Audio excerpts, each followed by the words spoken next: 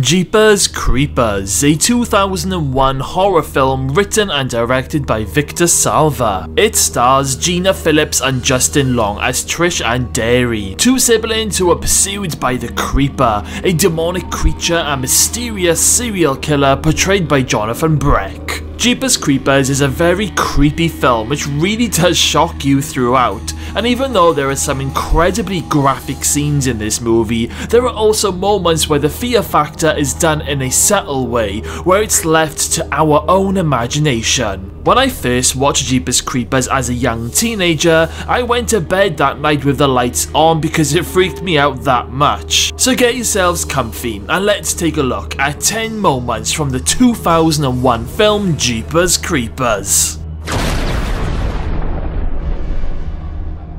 Number 10. The Truck from Hell. The movie begins and we are introduced to character siblings Trish and Darry, who are driving home on a long scenic route where they reminisce and talk about relationships and family. You genuinely enjoy listening to the siblings' stories and their banter, and I think the casting for these two were brilliant. After they pass an elderly couple on the road, it's not long before we can see a really big truck coming up behind them in the distance, getting closer and closer, and at one point it looks like that the truck is literally gonna slam into the back of them. This truck, by the way, is one of the most terrifying looking trucks I've ever seen. It literally just screams out serial killer.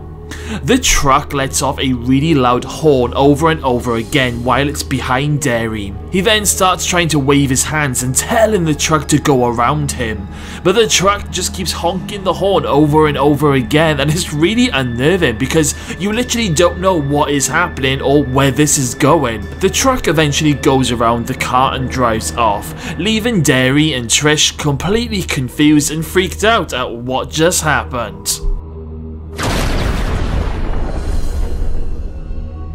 Number 9. What was he throwing down that pipe? Not long after the terrifying truck incident, Darry and Trish spot the truck a few miles down the road, parked up at the side near an old church. And as they pass him, they spot him throwing something down a pipe. Something wrapped in a sheet with red stains on it. But as they spot this guy doing this, the guy spots them and stares at both of them as they continue to drive past. It's that awful situation where you've just witnessed something that you probably wish you hadn't, and the person behind the situation has just spotted you. And of course this guy jumps back into the truck and chases Darry and Trish down the road. Darry puts his foot down, but this truck is just way too fast. It smashes into the back of them over and over again, and it's just a horrible moment of chaos. The truck smashes into them over before Darry drives off the road and through a fence, where the truck driver drives off.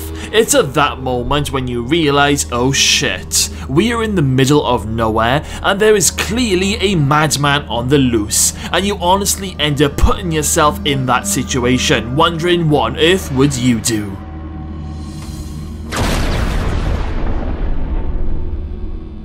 Number 8. Discovering the bodies. A gruesome moment now in our next spot, and Darry manages to persuade his sister Trisha to go back to the pipe and to take a look at what is down there. So they head back, and when they get to this pipe, they can't really see anything until a small noise comes up from the bottom. Darry gets his torch and climbs into the pipe at the top to try and get a better look, claiming that he can see something down there moving. All of a sudden, an army of rats come running up the pipe, and Darry ends up falling in all the way to the bottom. He manages to get away with a cut hand and some bruises, and he tells his sister to go to the road and wait for him to come through the church's basement.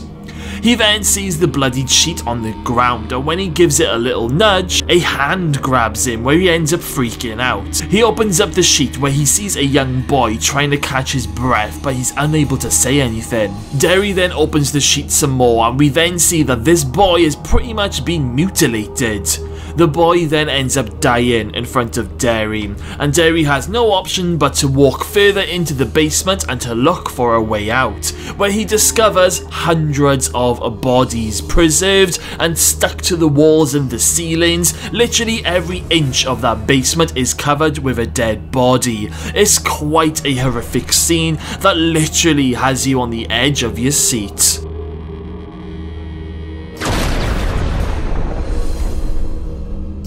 Number 7. Creepy phone call from a stranger. After Darry manages to get out of the basement of horror, he and Trish drive to a diner where she asks the lady in charge that they need help and they need to call the police. Darry is in a total state of shock and Sister Trish tries to get him to snap out of it. All of a sudden, the payphone that they are standing next to starts to ring, and when Trish answers, a strange woman is on the other side of the phone, asking Trish if they've seen the cats yet, and goes on to say Darry's name like she knows him. Darry then grabs the phone and asks who is this, and the woman then tells Darry that she knows who he is and even describes the tattoos that he has on his body and what he's wearing. She goes on to give a terrifying message that this demon or devil creature isn't going to stop coming after them, and she then places the phone next to the radio that's playing the Jeepers Creepers song, and the woman tells Darry that when they hear that song they need to run. It's a very eerie message that just adds to the confusion of the intense storyline. Darry then tells the woman to do one and hangs up, and he tells his sister Trish that they need to go as soon as the cops get there.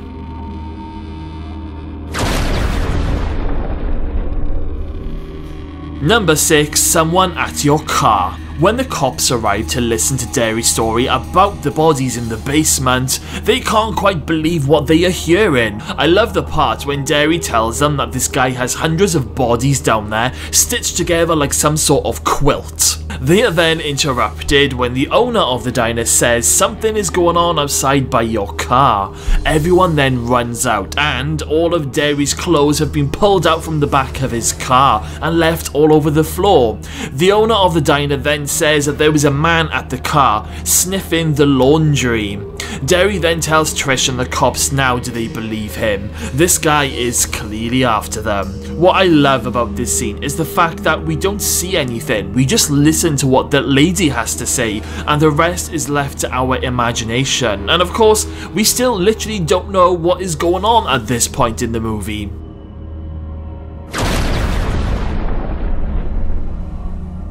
Number 5. First encounter with the creeper. Darry and Trish are driving down the road late at night with the cops driving behind them, and the siblings are taking the cops to the church and that pipe.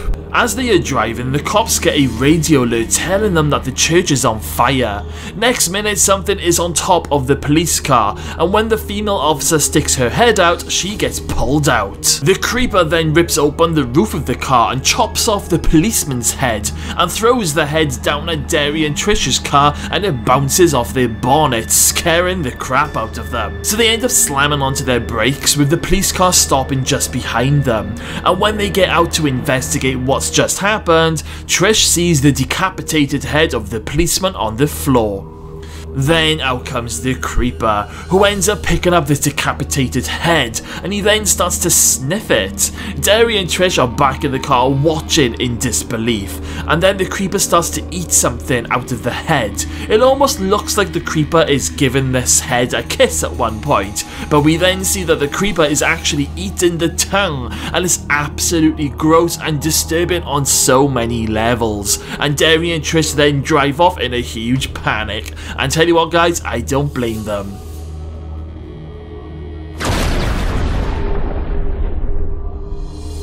Number 4. The old lady and the cats. Darry and Trish arrive outside someone's house, and they are hoping that this person has got a phone so they can call the police. When they walk up to the house, they spot a creepy scarecrow in the garden. This old woman is then sitting at the porch with the lights off, asking Trish and Darry what do they want, and Trish explains that they need a telephone to call the cops. But this old lady has no love for the cops, as the cops keep telling her how many cats that she's allowed to have. It's at this point Darry realises that the crazy woman on the phone earlier on mentioned something about the cats.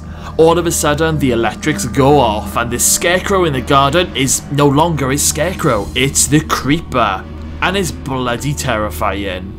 The old lady then comes out with a gun, threatening to blast this thing away if it doesn't get off her property. As the old lady goes to fire, the creeper then literally jumps in the air and into the old lady's house, like literally with the blink of an eye.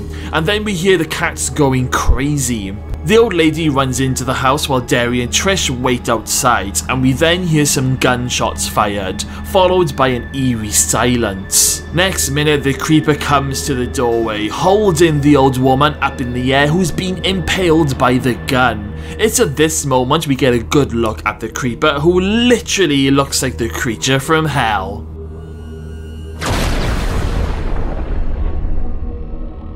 Number 3, the creeper attacks the prisoners. So Darry and Trish eventually make it back to a police station by the skin of their teeth, but it's not long before all hell breaks loose and the power is cut. So with the police station in a total blackout, the cops do a search of the station, and one of them goes down to check on the prisoners just to make sure that none of them have escaped. When the officer goes down, he comes across a gruesome sight. He sees 2 prisoners standing up against the wall looking absolutely terrified, and then the officer shines his torch over and he sees the creeper bent down and huddled in a corner eating one of the prisoners. It's really gross, and the creeper is like shaking as he's mauling at this person's body, and the sounds that the creeper makes while it's swallowing is just so disgusting. The officer then pulls out his gun, but it's too late. The creeper turns around and grabs him.